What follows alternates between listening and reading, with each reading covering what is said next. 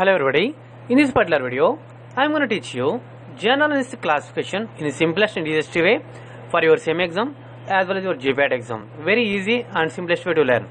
For example, if you want to learn general analytic classification, just remember this word Vedantu special online classes are going on.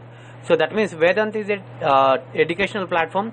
In the Vedantu special online classes are going on. To attend this, we require fast mobile phone internet connection required. This class is for small kids. You know this. Vedanta is the education platform. In that education platform, they only teach the school and intermediate students, right? Just remember this one. Vedanta special online classes are going on. To attend this, fast mobile internet connection is required for this class are for small kids. If you remember this, you can easily remember general analytic classification, which is there in KD3 book in a simple and easiest way. How to do that? You can see, if you remember the Vedantu special word, so here the V indicating volatile liquids, D indicating desflurane, H indicating halothane, S indicating sevoflurane, and E indicating either I indicating isoflurane. Isoflurane, either sevoflurane, halothane, desflurane. These are the volatile liquids. These are used for the treatment of general anesthesia. Right, very simple to learn. And you just check here, it require it, and class are going to attend this. We require the fast mobile phone connection going.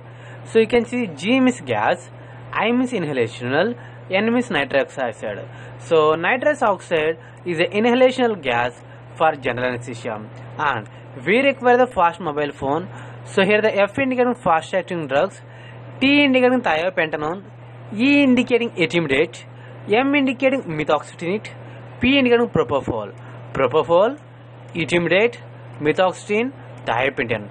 These are the drugs which are general anesthetic and they are fast acting drugs. Simple, right? And if you want to remember, so you can see this is for small kids. These classes are happening for small kids. So here the F indicating fentanyl, O indicating opioid analgesia. So that means fentanyl is the drug that came under the category of opioid analgesia. And here is M indicating midazolam, L indicating lorazepam. So midazolam, so you can see midazolam, diazepam, lorazepam. They are the three drugs which are benzodiazepines.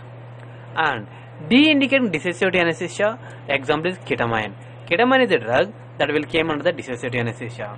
So this is the way how easily you can learn and write for your SIM as well as GPAT exam. I will again give brief revision like this so that you can easily learn and revise it. So Vedantu special. So in this Vedantu special, V volatile liquids, D desflurane, H halothane, S sevoflurane, I isoflurane, E ether. These are the volatile liquids going fast mobile. So G gas, I inhalation, N nitrous oxide.